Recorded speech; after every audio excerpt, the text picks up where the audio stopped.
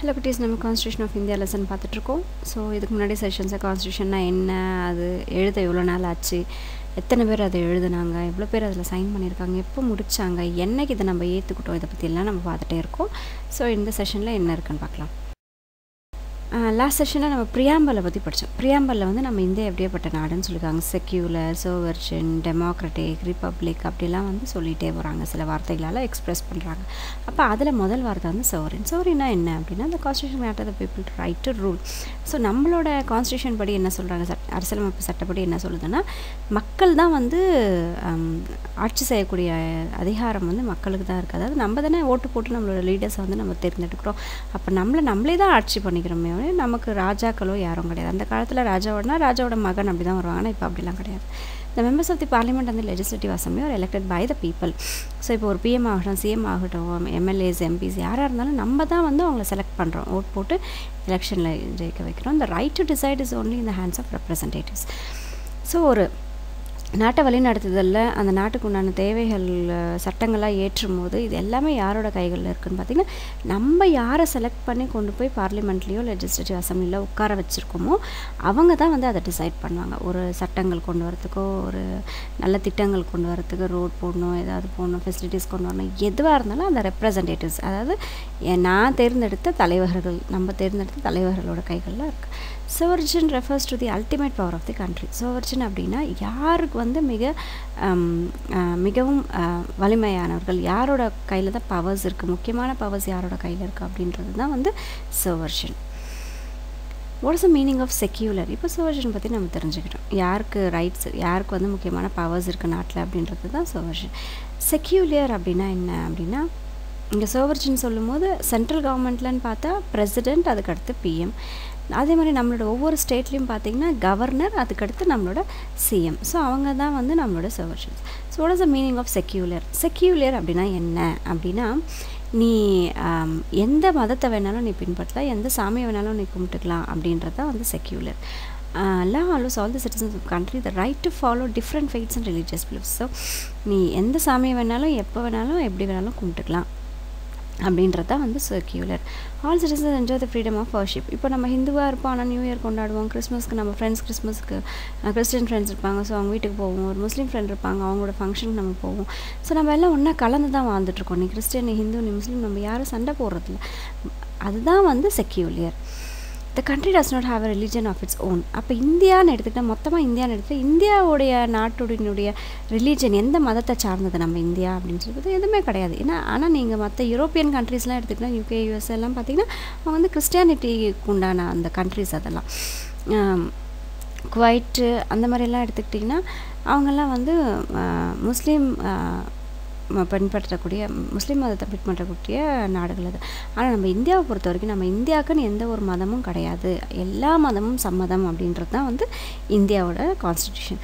All the religions in our country hold the same status. அதே மாதிரி தான் நம்மளும் இருக்கும். நம்ம மற்றவங்களோட வழிபடுறதுல நம்ம போய் தலையிடுறதுல, ஆமாம், மற்றவங்களுடைய அந்த ரிலீஜியன் மதத்தை வந்து நம்ம எதுவும் பேசுகிறதில்ல, அவங்களோட சண்டை போடுறதில்ல.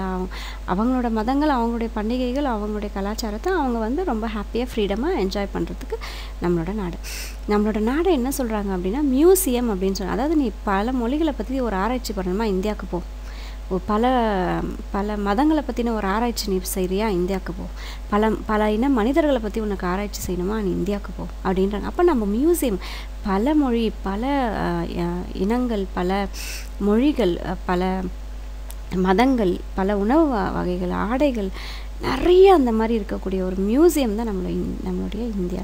உலக நாடுகள் எல்லாமே ரொம்ப வியப்பாக பார்க்கக்கூடிய ஒரே நாடு நம்ம இந்தியா தான். ஏன்னா நம்ம பல தரப்பட்ட மக்களாக இருந்தாலும் கூட எல்லாம் ஒன்றா சேர்ந்து இந்தியன் அப்படிங்கிற வந்துட்டா எல்லோரும் அப்படி தான். இந்த கீழே பிக்சரில் பாருங்கள், ஹிந்துசம், ஜெயினிசம், புத்திசம், சிக்கிசம், இஸ்லாம், எத்தனை மதங்கள் இருந்தாலும் நம்ம எல்லாரோட மனசில் இருக்கிற ஒரே ஆழமான விஷயம் நான் இந்தியன். அதுதான், அதுக்கு அப்பாற்பட்டு தான் எல்லாமே.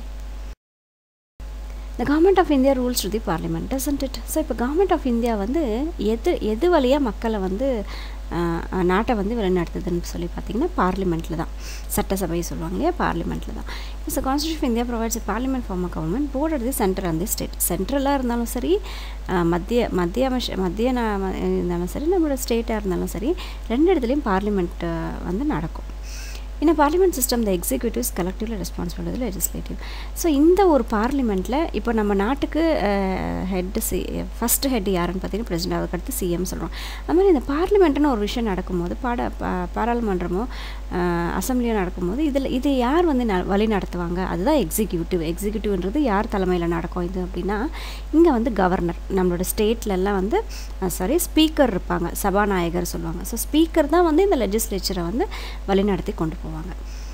The party which has the majority forms the government. So இப்போ எந்த பார்ட்டி, இப்போது நம்ம தமிழ்நாட்டுன்னு பார்த்திங்கன்னா மேஜராக இருக்கக்கூடியது டிஎம்கே, பாமக, அதனால் நிறைய கட்சிகள் இருக்குது. அப்போ இந்த மாதிரி எலெக்ஷனில் வந்து எந்த கட்சி பெரும்பான்மையான ஓட்டு வாங்குதோ அவங்க தான் வந்து கவர்மெண்ட்டை ஃபார்ம் பண்ணுவாங்க. அவங்க தான் ஜெயிச்சதா அறிவித்து அவங்க தான் ஜெயிச்சதா இது பண்ணுவாங்க. அதில் அவங்களோட கட்சியிலேருந்து ஒருத்தர் வந்து அந்த சிஎம்மாவும் எம்பிஸாகவும் தேர்ந்தெடுக்கப்படுவாங்க. What are fundamental rights? Fundamental rights are the basic human rights of all citizens. Fundamental rights என்பது ரொம்ப முக்கியமான ஒரு விஷயம்.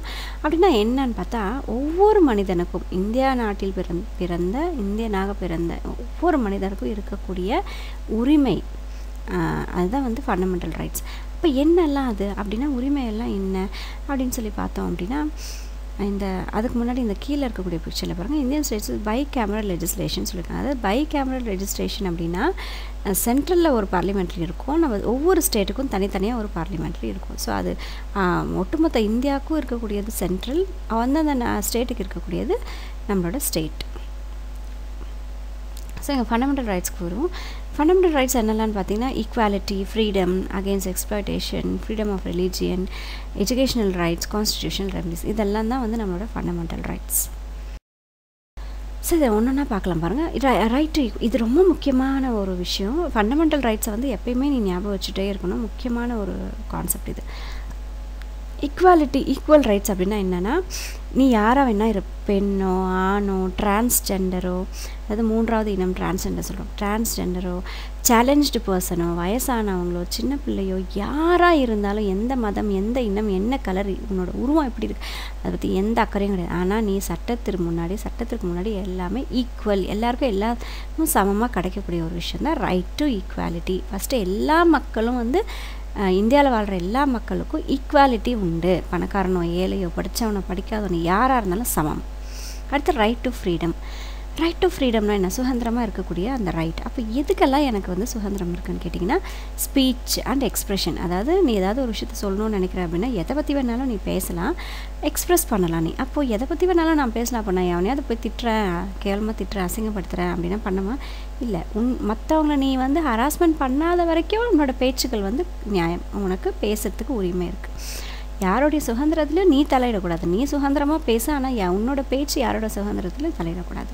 அடுத்து அசோசியேஷன். இப்போ மன்றங்கள், ஆண்கள் மன்றம், பெண்கள் மன்றம், எல்லாம் இப்போது எல்லாத்துக்கும் மன்றங்கள் ஆரம்பிக்கிறோம் இல்லையா? ஸோ அதுக்கு நமக்கு உரிமை இருக்குது. அசம்பிளி. இப்போது ஒரு ஃபங்க்ஷன் நடக்குது, நம்ம வீட்டில் ஒரு ஃபங்க்ஷன் நடக்குது, நம்ம கோயில்களெல்லாம் பார்த்திங்கன்னா ஒரு ஃபங்க்ஷன் நடக்குது, ஒரு 17-18 கிராமங்கள் ஒன்றா சேர்ந்து அந்த ஃபங்க்ஷன் வந்து நடத்தும். அதுதான் அசம்பிளி. எல்லோரும் ஒன்றா சேர்ந்து பண்ணக்கூடிய ஒரு விஷயம். ஸோ மக்கள் வந்து ஒன்றா சேர்ந்து ஏதாவது ஒரு விஷயத்த வந்து பண்ணலாம், அதுதான் அசம்பிளி. ரெசிடென்ஸ். இந்தியாவுக்குள்ளே நீ எங்கே வேணாலும் போய் வாழலாம், வீடு எடுத்து தங்கி நீ வாழலாம். மூமெண்ட். இந்தியாவுக்குள்ளே நீ எங்கே வேணாலும் ஃப்ரீயாக மூவ் ஆகலாம். ஆனால் இதுவே நீ ஒரு ஃபாரின் கண்ட்ரிக்கு போனால் விசா, பாஸ்போர்ட் அது இதெல்லாம் கேட்பாங்க. ஆனால் இந்தியாவுக்குள்ளே நீ எத்தனை ஸ்டேட் இருக்கோ அத்தனை ஸ்டேட்டுக்குள்ளேயும் நீ ஃப்ரீயாக மூவ் ஆகலாம். அந்த மாதிரி எந்த விஷயமும் கிடையாது. ப்ரொஃபஷன். உனக்கு பிடிச்ச துறை எதுவோ அந்த துறையை வந்து நீ சுதந்திரமாக நீ அதை வந்து பின்பற்றலாம், படிக்கலாம், அந்த ப்ரொஃபஷனில் நீ போய் காலூன்றலாம். அப்படின்றது தான் வந்து ரைட் டு ஃப்ரீடம். அடுத்து right against exploitation. Right against exploitation அப்படின்னா என்னென்னா, இப்போ வந்து ஒரு வேலைக்கு போகிறோம், அந்த வேலையில் பார்த்தீங்க அப்படின்னா, இப்போ பில்டிங் கட்டுற வேலையை வச்சுக்கோங்களேன், அதில் ஆண்களும் வேலை செய்கிறாங்க, பெண்களும் வேலை.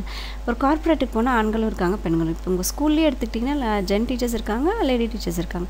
அப்போ அந்த மாதிரி இருக்கும்போது, இப்போது நீ ஆண்ன்றதால உனக்கு சம்பளம் அதிகம், நீ பெண்ன்றதால உனக்கு சம்பளம் கம்மி அப்படின்னு சொல்லும்போது தட் இஸ் பார்த்திங்கன்னா ரைட் அகெயின்ஸ்ட் எக்ஸ்ப்ளாய்டேஷன். அப்போது ஆணோ பெண்ணோ யாராக இருந்தாலும் 8 மணி நேரம் வேலை ஈக்குவலாக செய்கிறாங்கன்னும் போது சம்பளமோ எதுவாக இருந்தாலும் அவங்களுக்கு கொடுக்க வேண்டிய அந்த கரெக்டான சம்பளங்கள் வந்து ஈக்குவலாக இருக்கணும், கரெக்டாக இருக்கணும். அப்படின்றது தான் வந்து ரைட் அகெயின்ஸ்ட் எக்ஸ்ப்ளாய்டேஷன். அடுத்து right to freedom of religion அப்படின்னா நீ அதை ஏற்கனவே நம்ம சொன்னோம், எந்த மதத்தை வேணாலும் நீ பின்பற்றலாம். அதே மாதிரி எந்த மதங்கள் வேணாலும் தனக்குரிய ஸ்கூல்ஸோ தனக்குரிய காலேஜஸோ வந்து கட்டிக்கிட்டு அதுக்குண்டான விஷயங்களை வந்து அவங்க பண்ணலாம் அப்படின்றது தான் right to freedom of religion. அடுத்து கல்ச்சரல் அண்ட் எஜுகேஷன் ரைட். இப்போ உனக்கு எல்லாருமே தெரியும் ரைட் டு எஜுகேஷன். 6 வயசுலேருந்து 14 வயசு வரைக்கும் என்னது ரைட் டு எஜுகேஷன்னு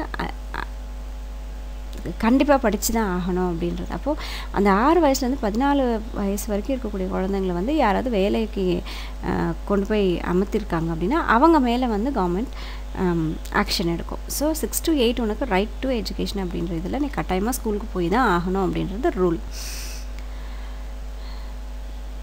அடுத்து right to constitutional remedies. Constitutional remedies அப்படின்னா என்னன்னு சொல்லி பார்த்தீங்க அப்படின்னா,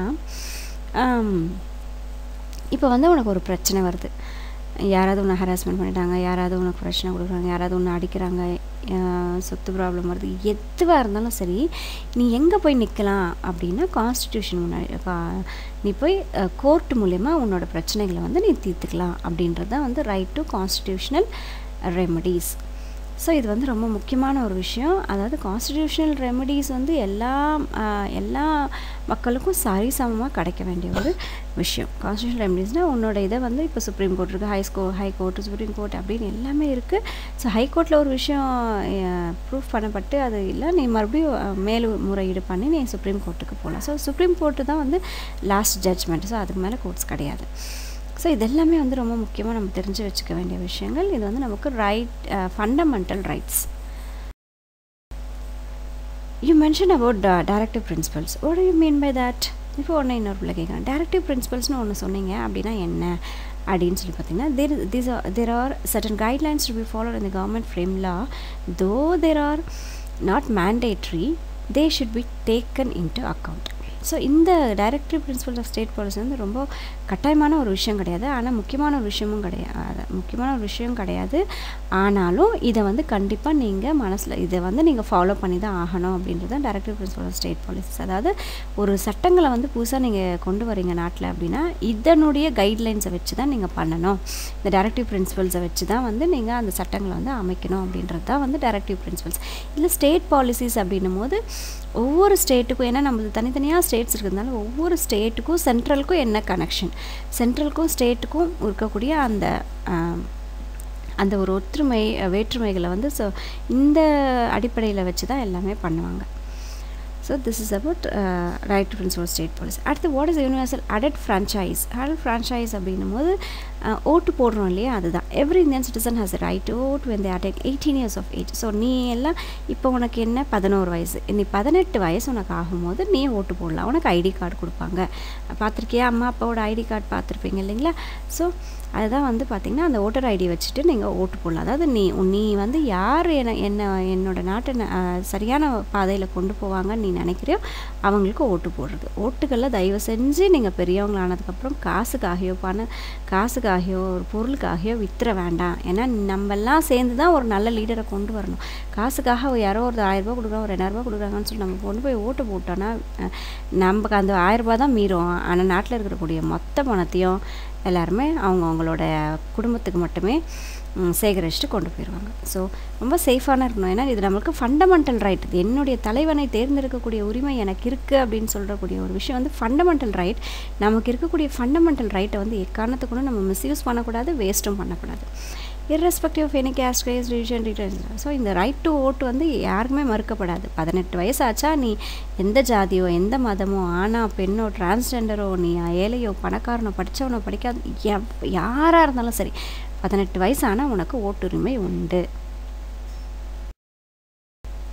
Like fundamental rights, even citizens have fundamental duties to own day. So fundamental rights மட்டும் இருக்கா, அப்போ ஃபண்டமெண்டல் டியூட்டிஸ் இல்லையானா ஃபண்டமெண்டல் டியூட்டிஸ் இருக்குது. எப்படி உனக்கு பேச்சுக்கு உரிமை இருக்குது, சமமாக சேலரி வாங்கிறதுக்கு உரிமை இருக்குது, எல்லாத்துக்கும் உனக்கு உரிமை இருக்கும், படிக்க உரிமை இருக்குதுன்னு சொல்கிறாங்களோ அதே மாதிரி உனக்குன்னு சில கடமைகளும் இருக்குது. ஒரு நாடுன்னு போது நாட்டுக்கு நீ செய்ய வேண்டிய கடமைகள் இருக்குது. அதெல்லாம் என்ன அப்படின்னு சொல்லி பார்த்தோன்னா, ரெஸ்பெக்ட் இந்த national flag and anthem. National ஃப்ளாகையும் நம்மளோட நேஷ்னல் ஆந்தமையும் நம்ம ரெஸ்பெக்ட் பண்ணணும். அதனால தான் சொல்லுவோம், ஜனகணமன பாடும்போது கட்டாயமாக நீ எந்த வேலை செஞ்சுட்டு இருந்தாலும் எல்லாத்தையும் விட்டுட்டு ஸ்ட்ரைட்டாக நிற்கணும் அப்படின்றது தான். ஸோ இனிமேலாவது ப்ரேயரில் நிற்கும்போது ஜனகணமன பாடும்போது நேஷனல் ஆந்தம் பாடும்போது அசைகிறது, திரும்புறது, சிரிக்கிறது, குனியிறது, ஆடுறது இதெல்லாம் செய்யவே கூடாது எக்காரணத்தை கொண்டும். ஏன்னா நாட்டுக்கு செய்யக்கூடிய முக்கியமான வேலை இது உனக்கு. நேஷ்னல் ஃப்ளாக்கு ரெஸ்பெக்ட் கொடுக்கணும். கீழே விழவே கூடாது நம்மளோட நேஷ்னல் ஃப்ளாக். ஸோ அதுக்கு நம்ம ரொம்ப ரெஸ்பெக்ட் கொடுக்கணும். ஃப்ளாக் ஹாய்ஸ்ட் பண்ணுறது, பேசுகிறது, அந்த மாதிரி வேலையெல்லாம் நம்ம செய்யக்கூடாது. Respect and protect the constitution. நம்மளோட அந்த அரசியல் அமைப்பு சட்டம் இருக்கு இல்லையா, கான்ஸ்டியூஷன், அதை நம்ம மதிக்கணும், அதை நம்ம பேணி காக்கணும். அதில் இருக்கக்கூடிய இன்ஸ்ட்ரக்ஷன் நம்மளோட லீடர்ஸ் சொல்லக்கூடிய அந்த இன்ஸ்ட்ரக்ஷனை வச்சு நம்மளோட நாட்டை சிறந்த வழியில் கொண்டு போகணும். Follow our great leaders who ஃபாட் for R freedom. So நம்மளோட நாட்டுடைய சுதந்திரத்துக்காக பாடுபட்ட நம்மளோட லீடர்ஸ் சொன்ன நல்ல விஷயங்களெல்லாம் நம்ம ஃபாலோ பண்ணணும். டு ப்ரொடெக்ட் அவர் கண்ட்ரி,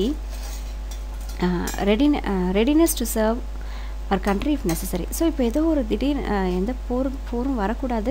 ஒருவேளை ஏதோ ஒரு போர் வந்துருச்சு, அந்த போரை இப்போ இருக்கக்கூடிய படைகள், ஏர்ஃபோர்ஸ், நேவி, ஆர்மி ஃபோர்ஸால் அவங்களால சமாளிக்க முடியல, இன்னமும் நிறைய மக்கள் தேவைப்படுதுன்னு போது எந்த நேரத்துலையும் நம்மளோட நாட்டை பாதுகாக்கிறதுக்காக நமக்கு ஒரு அழைப்பு வரும்போது நம்ம அந்த இடத்துல ரெடியாக போய் நிற்கணும்.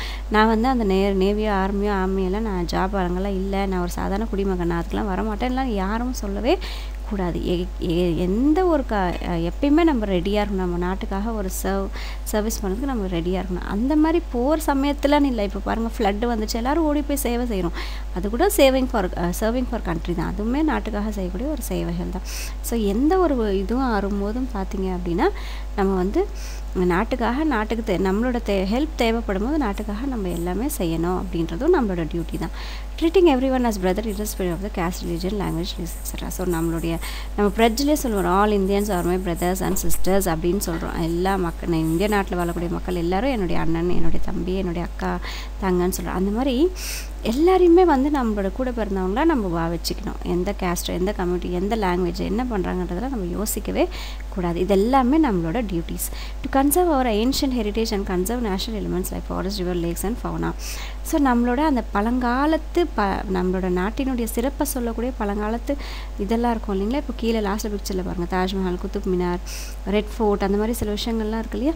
அதெல்லாம் நம்ம எதுவுமே சேதப்படுத்தாமல் பத்திரமா பார்த்துக்க வேண்டிய கடமையும் நமக்கு இருக்குது. ஏன்னா நம்மளோட நாட்டினுடைய வரலாறை சொல்லக்கூடிய முக்கியமான விஷயங்கள் அது எல்லாமே அதை நம்ம பத்திரமா பார்த்துக்கணும். அதே மாதிரி நேச்சுரல் எலிமெண்ட்ஸ் இந்த பக்கம் பார்த்தீங்க அப்படின்னா நம்மளோட மழைகள், கடலுக்குள்ளே இருக்கக்கூடிய அந்த மினரல்ஸ், எல்லா விஷயமும், எல்லா பொருள்களையும், அது இயற்கையாக இருக்கக்கூடிய எல்லா எலமெண்ட்ஸையும், காடு, மலை, தண்ணி, அதில் இருக்கக்கூடிய விலங்குகள் எல்லாத்தையும் பாதுகாக்க வேண்டிய ஒரு முக்கியமான பொறுப்பில் நம்ம இருக்கோம்.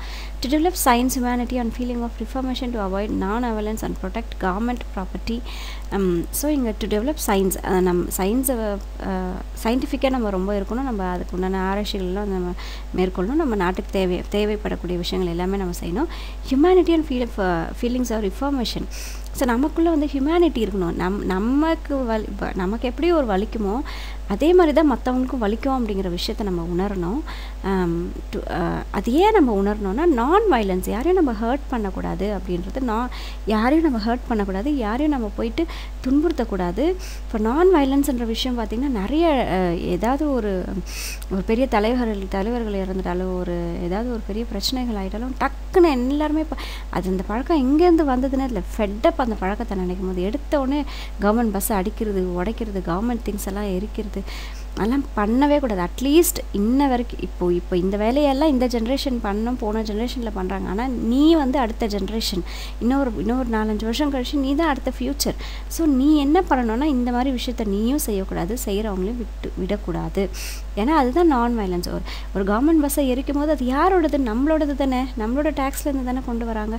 அப்போது நமக்கு என்ன ரைட்ஸ் இருக்காது? நமக்கு ரைட்ஸ் இருக்குது, நம்ம பண்ண தான், நம்ம பஸ் தான் நம்ம உடச்சிக்கலாம். ஆனால் வேஸ்ட் பண்ணக்கூடாது. ஸோ அந்த நான் வைலன்ஸை நம்ம பண்ணவே கூடாது. Protect government property. கவர்மெண்ட்டோட ப்ராப்பர்ட்டின்னு எதெல்லாம் இருக்கோ, அதாவது government buses, post office, bus stop, எல்லாமே கவர்மெண்ட் ப்ராப்பர்ட்டி தான். கோயில்கள், சில கோயில்கள், ரோடு எல்லாம் எல்லாமே கவர்மெண்ட் ப்ராப்பர்ட்டி தான். அந்த கவர்மெண்ட் ப்ராப்பர்ட்டியை பத்திரமா பேணி காக்க வேண்டிய டியூட்டி நமக்கு இருக்குது. இது கான்ஸ்டிடியூஷன் ஆஃப் இந்தியாவில் சொல்லியிருக்காங்க.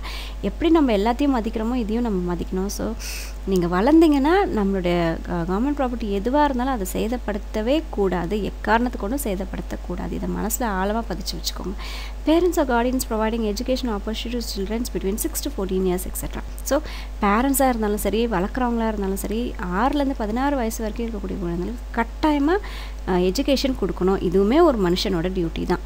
Have been added as our duties. So இது இப்போ புதுசாக ஆட் பண்ணியிருக்காங்க அப்படின்றத ஆறுமுகம் சார் வந்து சொல்லிகிட்ருக்காரு.